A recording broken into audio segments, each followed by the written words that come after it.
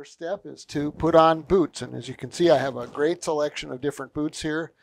They are for different kinds of situations, different kinds of riding, depends on if I'm pedaling or if I'm walking. The easiest boot for 10-degree weather in Duluth, Minnesota is these because they're warm and they slip on. If it was warmer, I would have a little different boot. If I was walking or bicycling, I would have a little different boot. But for a motorcycle ride today, to go and get an errand done, those are the boots. And now I'm going to get dressed and show you how I do that. A lightweight down puffy will be enough under my riding suit for the roughly 8 miles that I need to go today. And you'll notice that I'm putting it all the way up to my neck. You could use a scarf. This is a Aerostich R3 white.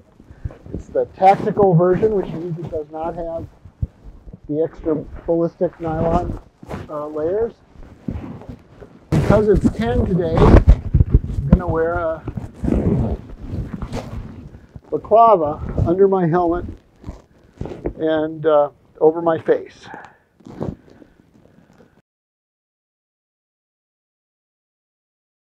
That's basically all there is to that. The key to the bike.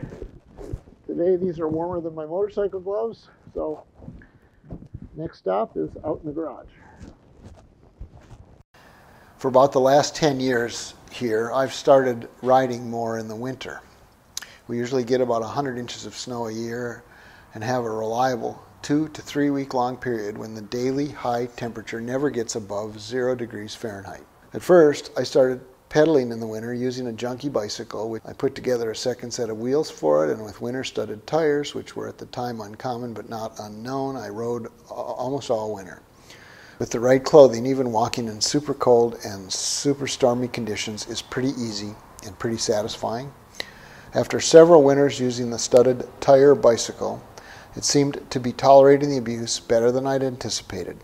So I decided I wanted to do more and bought an electric bicycle and made a second set of winter wheels for it. That was 3 years ago, and the electric now has about 3,200 miles of short-range commuting on its odometer. The biggest difficulty was on the days when there was actually snow and tire ruts on the streets.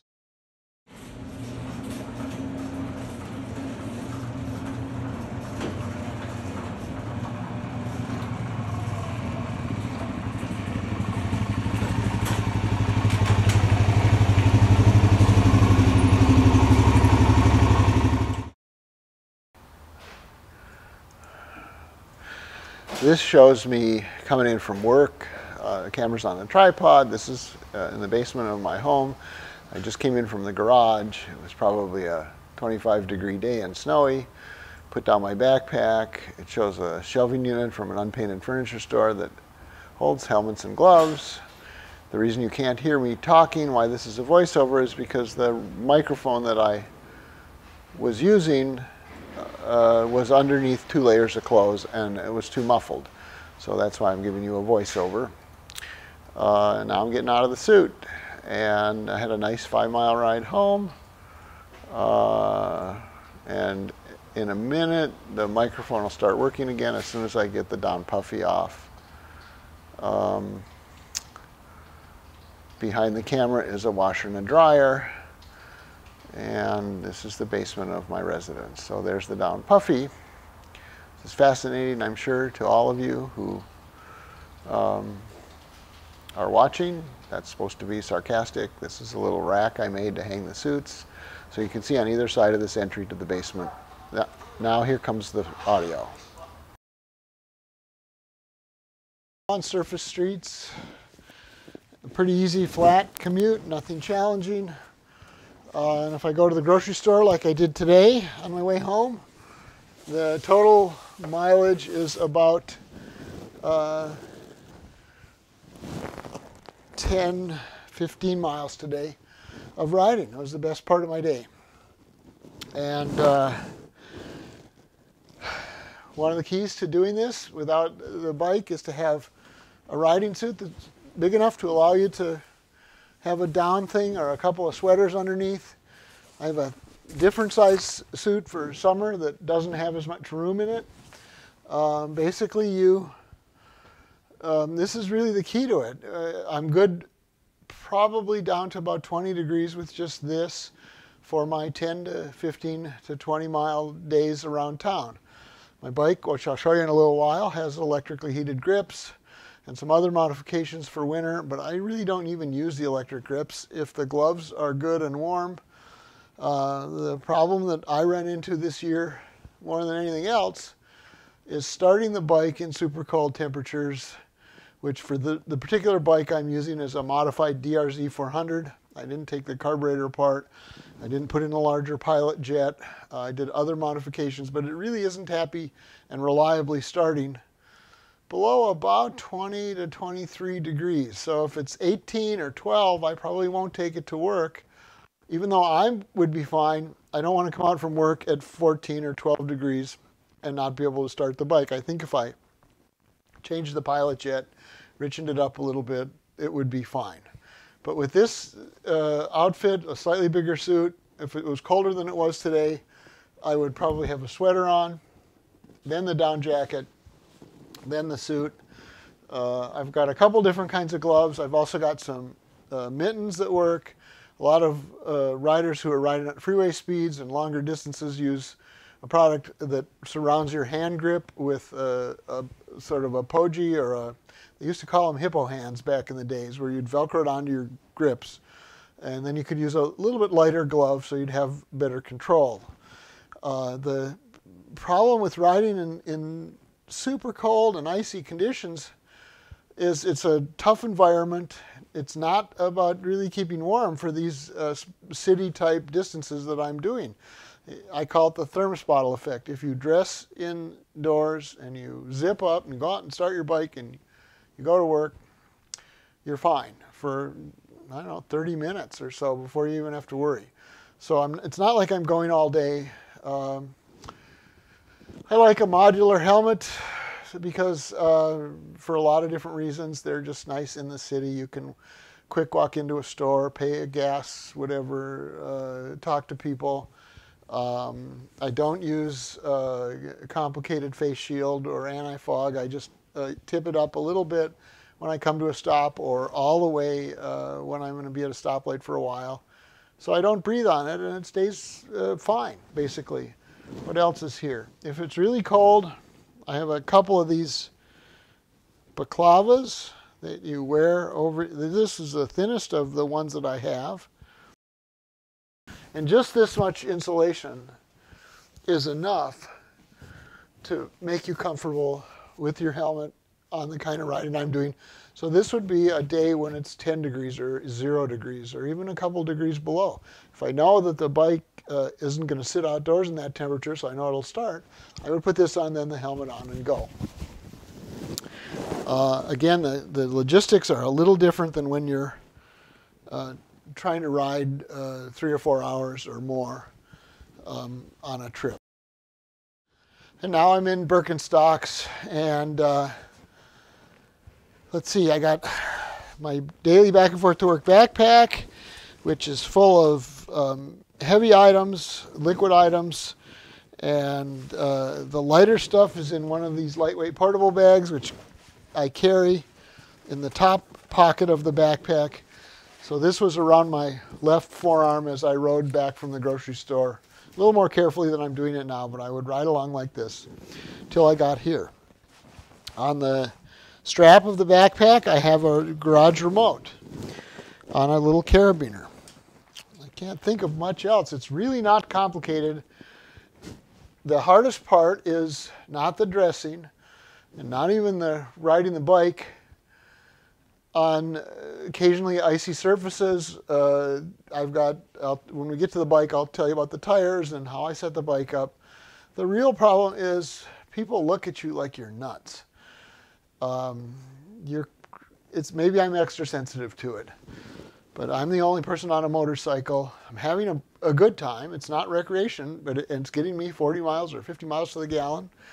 And it's one less car, and I'm loving the experience and feelings of riding. It's the best part of my day. but the people in traffic give you the stink eye a lot.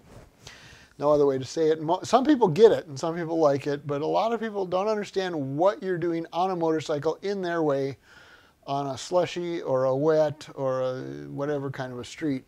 Today, as I said, it was about 33 or 34. It was very easy. I think I'll end this here and be back with you in a minute with the bike. This is a DRZ 400 Suzuki. I think this one's a 2006 or 7. And this is the bike I chose to try and make a winter riding bike this year. I'll run down the changes I made, which were sort of minimal. I sent the forks out to somebody who shortened them about 1.5 inches. The rear end I shortened about 1.5 inches, so it's lower and easier to manage in snow and slippery surfaces. I changed the front wheel from a 21-inch front wheel to an 18-inch front wheel. So on both ends of this bike is a 400 by 18 gummy trials tire. There is a genre of tires called gummy tires, and the rubber durometer is extremely soft, designed to stick to mossy rocks and things that trials riders like. The problem with gummy trials tires is this is a 400cc bike that weighs a lot more than a 250cc trials bike, and has a lot more power. So the rear knobs are pulling out, but when the pavement is cold, when it's 25 degrees or 18 degrees, these stick very nice. The rubber is so soft that in normal motorcycle tires in those temperatures are so hard that it doesn't give you as much traction. The rubber doesn't interlock with the grains in the road. I studded both of these tires with a couple hundred screw-in carbide-tipped studs. They lasted all winter. They make a nice zinging zzz sound as you drive around on them. And the only flaw in the tires is that the rear knobs are not handling the power as I had hoped. Next winter I'll try something a little different. My fingers are on these levers. When you're riding in cold temperatures, a lot of cold gets through your fingertips into the glove, and you get cold fingers, even though this bike has electric grips. The solution that works best for me is the siliconized, stretchy electrical tape. If you wrap around where your fingers are touching a little bit of 2 layers or 3 of siliconized electrical tape, silicon stretchy electrical tape, it insulates you well enough from the cold of the lever, and you have warmer fingertips then. In addition to the the LED headlight bulb that I put in here, I also put a small LED driving light. I like the asymmetric appearance to cars. They sort of, I think, see me better, and it adds a little bit of light. This one draws so little that it's within the capacity of this little rocker switch, so there was no need for a relay or anything. I just had to run leads to it. On the other handlebar, I have a friction adjustable throttle, which is helpful when you warm up the bike. I've modified it with, instead of an Allen screw that sets your tension, I can now set the tension of the lock with this screw with a piece of fuel line on it. There's a thermometer here. There's a little mini LED 12-volt voltage gauge that tells me how the voltage is. There's a USB thing for my phone, should I want the phone on the bike in the winter. I have never done that. On the saddle, I'm using an Aerostich sheepskin saddle cover because I did not want to put an electric seat on this bike. There's not a lot of spare power here. And when you use a sheepskin in the winter, you basically are warm. It's not a direct contact from the vinyl of the saddle through the clothing that you're wearing to your bottom. You're sort of sitting on something that has a 1/4 of an inch or a little more of very good insulation. I put some painter's blue tape on the front of the radiator where the air shrouds are to block some air in the coldest part of the winter. Had fresh oil.